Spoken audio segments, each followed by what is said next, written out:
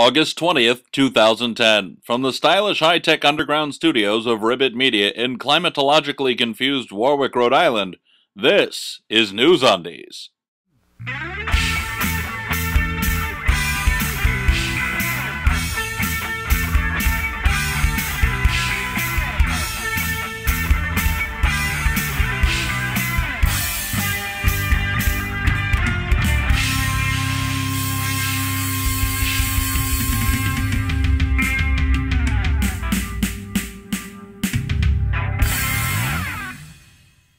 For August 20th, 2010, this is NewsUndies, all the news that shouldn't be news.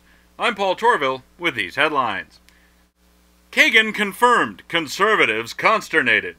Ted Stevens dies. So much for the bridge to the series of tubes. Quayle, like father, like son, smart as a potato. Obama concurs with First Amendment. Fox News throws a rod. Press Secretary Robert Gibbs steps in. Hard. Spectacular Colombian plane crash. Local governor and family of deceased disagree over miraculousness. War reporting from Christopher Hitchens. Deathbed conversion? Quote, not while I'm lucid. End quote. Gibson fails to drunkenly rant against Jews following crash. Family fans concerned. Gay marriage in California? Yes! No! Yes! No! Yes! Psych! No. Steven Slater?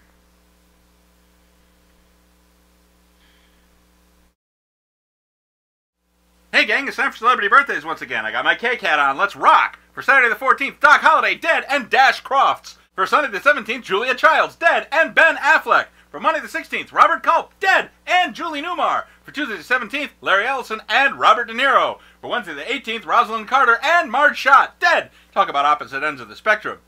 For Thursday the 19th, Orville Wright, dead, and Ginger Baker. For Friday the 20th, H.P. Lovecraft, dead, and Don King. That's Celebrity Birthdays. I'm Paul Torville. I'm done! We'll have stories in detail right after this.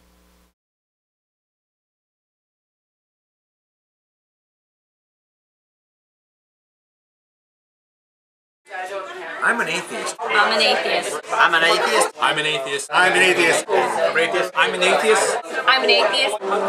I'm an atheist.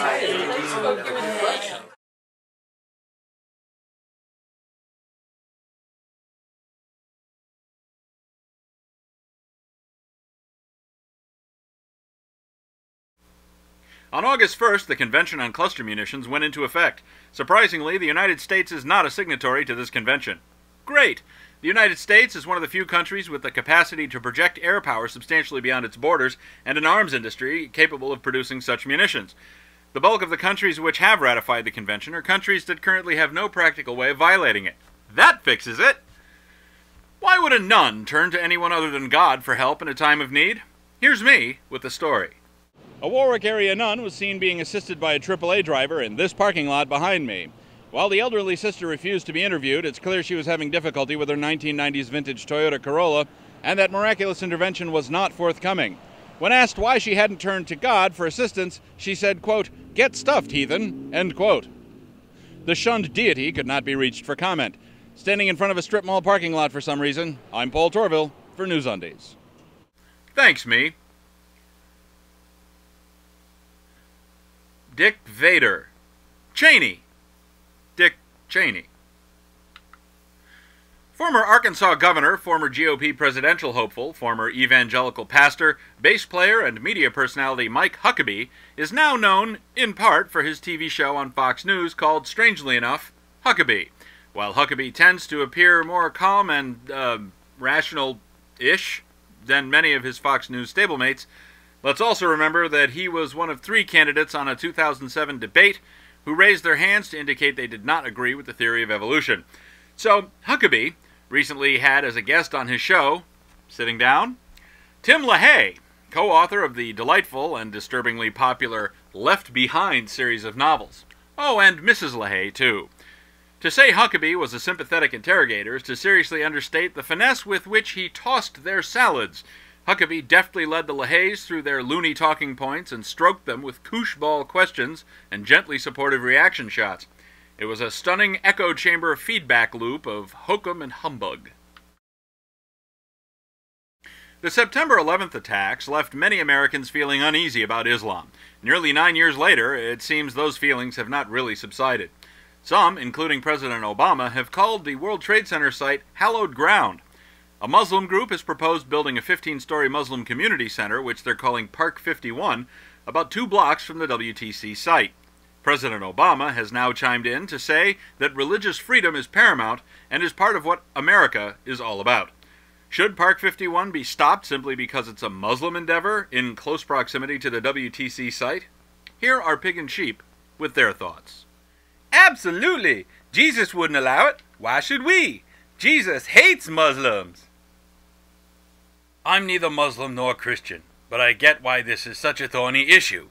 It seems to me the bottom line is this. The people who are strongly opposing this mosque thing have apparently lost sight of what America is all about.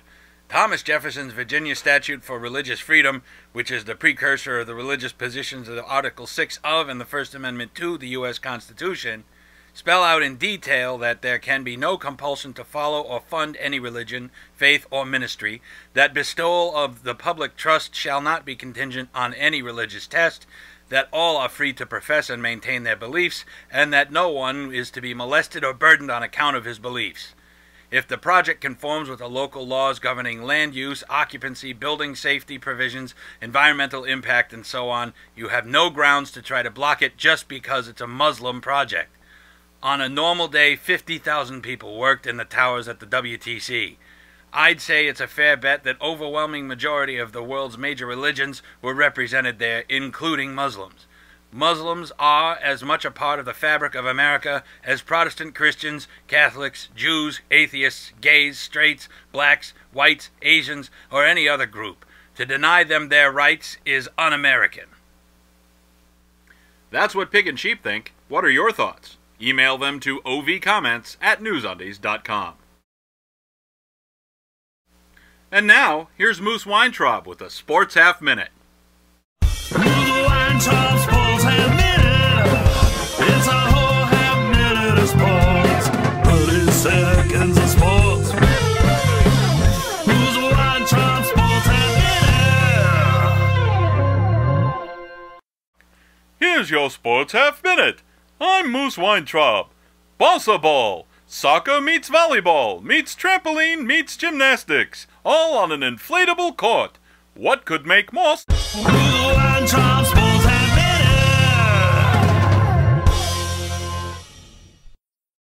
Thanks, Moose. Always a great report from Moose. According to a pointless survey, iPhone users have more sexual partners than BlackBerry or Android users. So, what does it say about you if you rock a handset like this? We'll have your exclusive past cast weather and the final news roundup right after this. Most people are really creeped out by me. Not you. No! Who's creeped out by you? That's ridiculous. I wanna know who that is. The neighbors to the right, the neighbors to the left, and everyone else. That just doesn't seem right. You're such a nice guy. I'm not a guy.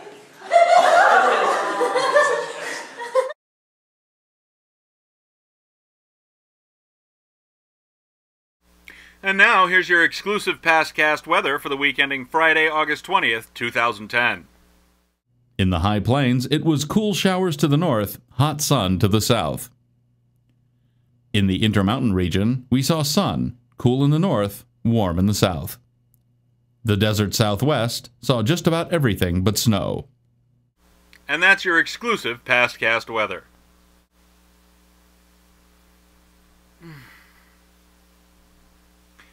Levi Johnston and Bristol Palin.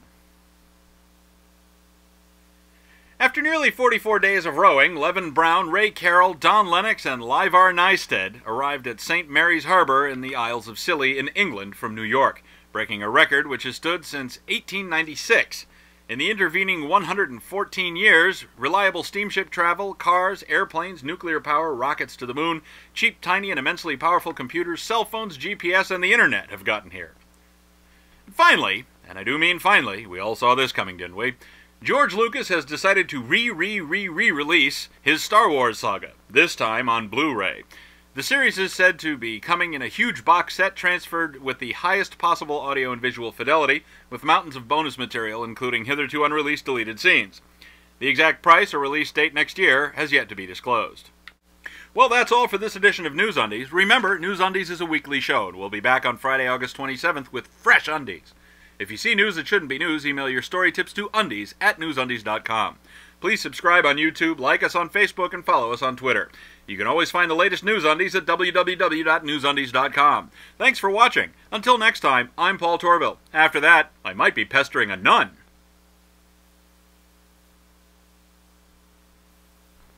Because they need that a little bit, I think. What I need is some coffee.